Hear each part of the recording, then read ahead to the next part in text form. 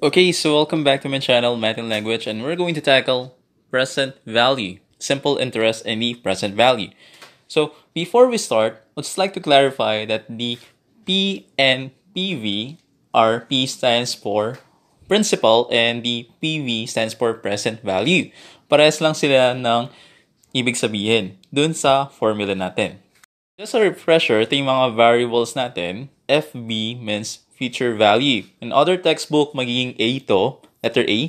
And for I, that's interest amount. P for principal, PV for present value, R per rate, and T per time.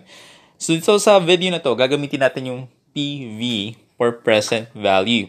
So again, to clarify, principal and present value, parehas lang sila. So moving on, let's go to the formula for the present value in simple interest. PV is equal to FV, future value, over the quantity 1 plus RT, or rate times time. Or, present value is equal to the future value minus mo ng interest amount. Alright, so let's have an easy one muna. Example number 1. Hermione finally received the matured amount of $6,000 from the bank, which have earned her an interest amount of $250. How much was the principal? So again, principal and present value, parehas lang yon. So we can now start by placing the formula. PV or present value is equal to future value minus mo ng interest amount. Bakit ito yung gagamitin ng formula? Kasi ang sa given mo, you only have the future value and may interest amount ka na. So, gamitin na natin itong formula na to. Present value is equal to future value minus interest amount. So, let's substitute the given. Present value is equal to 6,000 minus mo ng 250. So, the answer for this one is 5,750. So, yung dineposit niya daw na amount ay 5,750 na nagkaroon siya ng interest amount na $250. So, yung future value noon ay $6,000. Okay, so let's go to example number 2. Harry finally received the matured amount of $3,000 from the bank that he deposited 5 years ago with an annual rate of 10%. How much did he deposit? So in this question, you have the future value, merong ka ding rate, and merong ka ding time. So we can use the formula, present value is equal to future value over mo ng quantity 1 plus RT. So present value is equal to 3,000 over the quantity 1 plus 0.10 times 5. 0.10 kasi 10%. 5 kasi 5 years. So we can simplify it. Yung sa denominator, 0.10 times 5, that will be 0.5. Plus mo ng 1, that is 1.5. So simplify it further, 3,000 divide mo ng 1.5, that will be $2,000. Okay? So, yung naka-receive siya ng amount, na matured amount na 3,000 at nakuha niya after 5 years to with an annual rate of 10%, ang dineposit niya 5 years ago ay $2,000. So, ibabalikin mo lang siya, 5 years ago, nag-deposit siya ng $2,000. So, naghintay siya ng 5 years kasi ang annual rate nito ay 10%. Okay?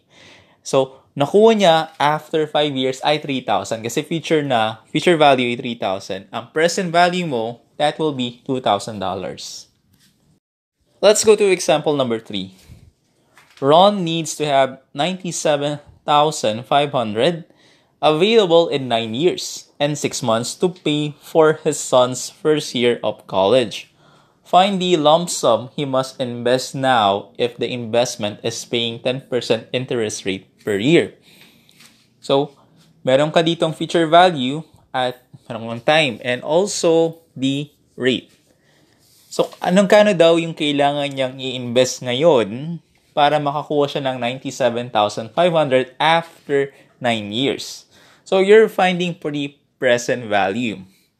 Lagay mo na yung formula at isubstitute na natin yung given. So, present value is equal to 97,500 over mo sa quantity na 1 plus 0.10 na times mo dun sa 9 plus 6 over 12. Saan nanggaling yung 6 over 12? Remember, ang time sa interest palagi nakadepend sa year. And sa given mo, you have 6 months. So, there are 12 months in a year. So, kunin mo yung fraction nun, that will be 6 over 12. So, 9 years, so 9 plus 6 over 12 siya. Ngayon, simplify natin yung denominator. 6 over 12 is 0.5. Plus mo ng 9, 9.5. Tapos, times mo ng 0.1. And you add a 1 there, you will get 1.95. Ngayon, simplify na natin, 97,500 over 1.95. The answer is $50,000.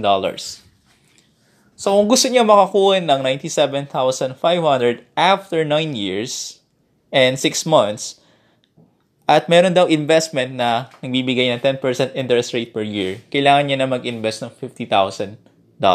Yun yung present value. Okay, so mini quiz tayo. James needs to have $1,040 available in 73 days, so he could join the Bitcoin Traders Club. Find the lump sum you must invest in a bank now if the investment is paying 20% interest rate per year. So, kailangan daw ni James ng $1,040 in 73 days. Meron daw investment na 20% interest rate per year. So, magkano daw kailangan niyang i-invest ngayon para after 73 days, makakuha siya ng $1,040? So, I'll give you 5 to 10 seconds. You may want to pause the video and I will give you the answer as well as the solutions after this.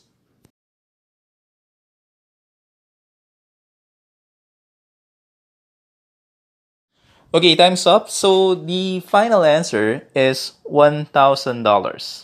So, paano nakuha yun? You have the future value, you have the rate, you also have the time. Problema lang yung time mo naka-days. Okay? So, no worries about that. So, gagawin mo lang, lagay mo yung formula, and after that, you can substitute the given. So, present value natin ay is equal to 1,040, fraction bar, 1 plus 0.2 or 0.20 kasi 20%, diba? Kailangan mong gawin siyang decimal. Ngayon naman, pag 73 days, again, ang time nakadepend sa year. There are 365 days in a year. Okay, ang given mo ay 73 lang. So that will be 73 over 365. Now, we're going to multiply it and simplify muna natin yung denominator. 0.20 times mo ng 73 over 365 o plus mo ng 1, the answer sa denominator natin will be 1.04. Now, simplify it further, 1,040 divide mo ng 1.04, that will be 1,000.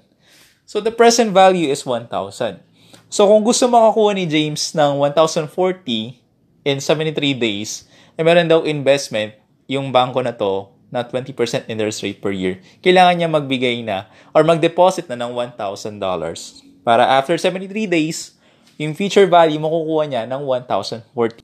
And that's the end of the lesson about finding the present value. Ang next video natin will be about finding the rate naman, a future value simple interest. So we have the formula, rate is equal to future value over present value. Yung sagot niyan, ma-minus ng 1 at yan, over natin sa time. If you would like to comment or suggest another math and language video, at kung may assignment kayo, please comment down below. Again, this is James, your math and language instructor. Please like and subscribe. And also click the bell notification para updated kayo sa bagong videos ng math and language.